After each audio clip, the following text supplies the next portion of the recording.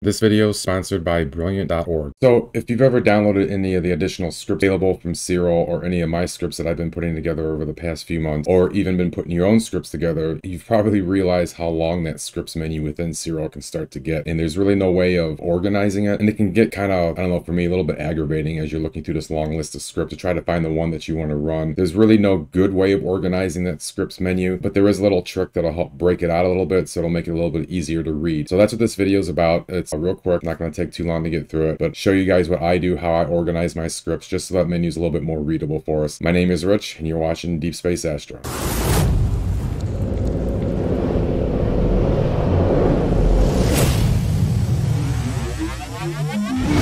Okay, so let's start with what the scripts menu looks like when you first install Siril. You haven't downloaded any scripts, you haven't created any scripts and added it into the program. You simply have these 6 that are in by default, right?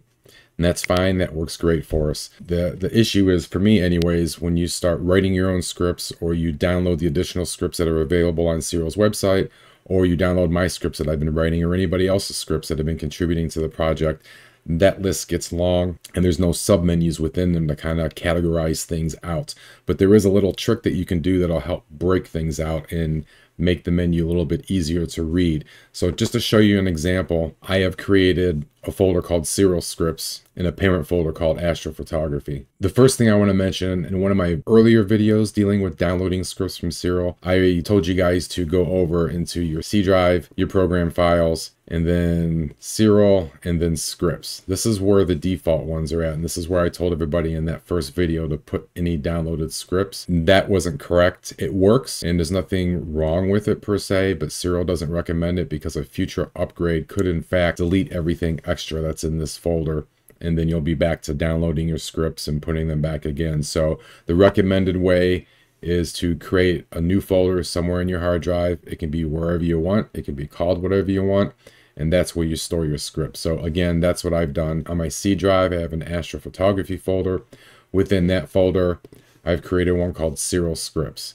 And just for demonstration purposes, I've added my scripts that I have written, and I've downloaded and added all the additional scripts from Siril into this folder. If you don't know where to get any of these scripts within Siril, if you come over to your menu button here and then just click on Get Scripts, it'll take you over to the documentation, and this link right here where it says please refer to this address to browse and download the scripts.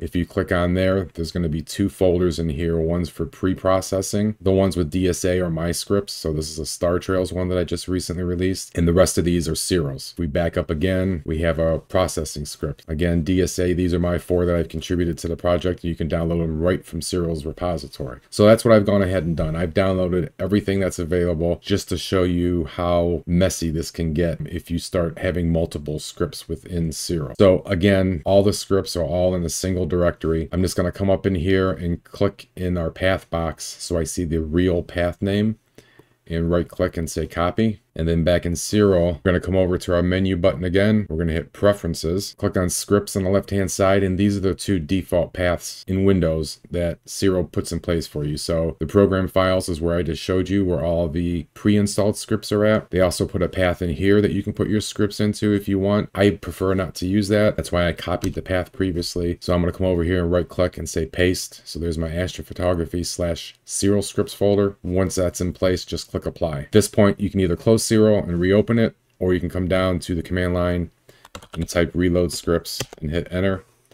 Now we come back to our scripts, and you can see all the scripts are added into the scripts menu. The one thing that you'll notice is there is a space between the default scripts that come with the program and the ones that I just added. So this is what we're gonna play on right here. We're gonna make subcategories, get a space in between however we wanna organize our scripts. So I'll show you what I'm talking about. We're gonna go back over to where I downloaded the scripts. And like I said, these are all the ones that I downloaded from Siril, as well as the ones that I wrote for myself. And scripting in Siril is really not that hard. If you guys haven't played around with it, you should take a look at it. We can just open up one of these right now real quick just to show you. Everything with the pound symbol, aka the hashtag, or just a comment line. So the Siril will ignore these lines that begin with that. But you can see right here, you know, subsky is the command for a background extraction.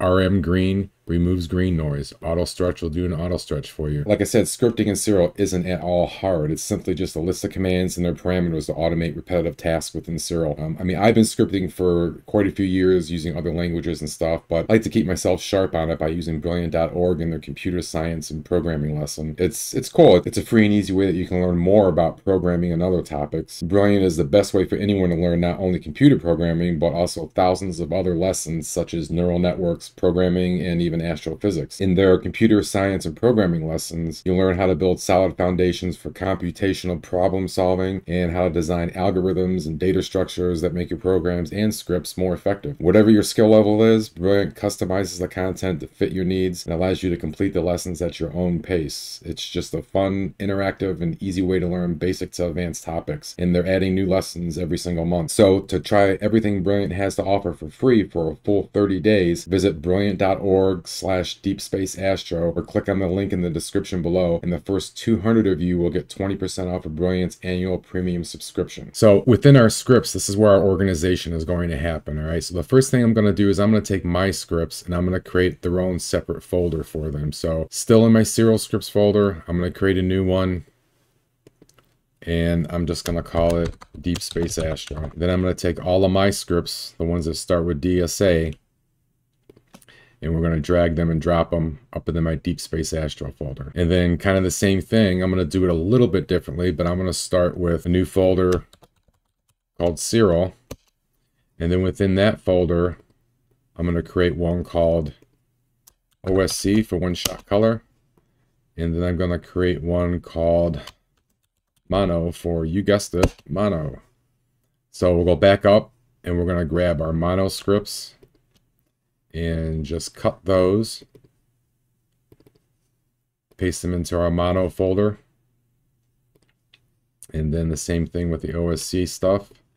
We're going to cut those out, and these ones go into the OSC folder. So now I have 3 paths that I'm going to add into Siril. So we'll start with Deep Space Astro. I'm just going to click on it and open it up so I can see the path up here. And again, if you click over to the right and then right click and copy, and then we'll jump over into Siril, back into our preferences, and then our scripts. We're going to remove the one that we added previously. So just highlight it and hit delete. And then right click and paste to put my Deep Space Astro in there. Hit enter to start a new line.